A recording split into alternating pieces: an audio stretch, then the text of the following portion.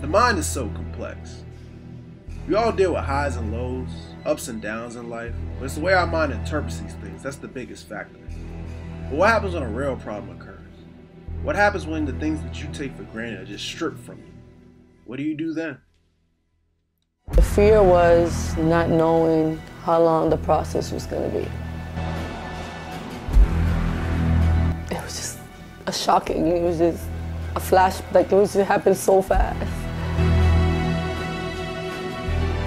Things come in the wildest ways, you know, like it's deep. It was life-changing. It was scary. If you quit or you keep going, both are gonna hurt.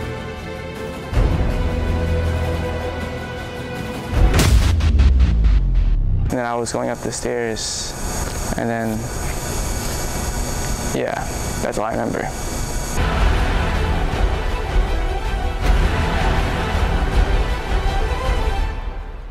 How do I start?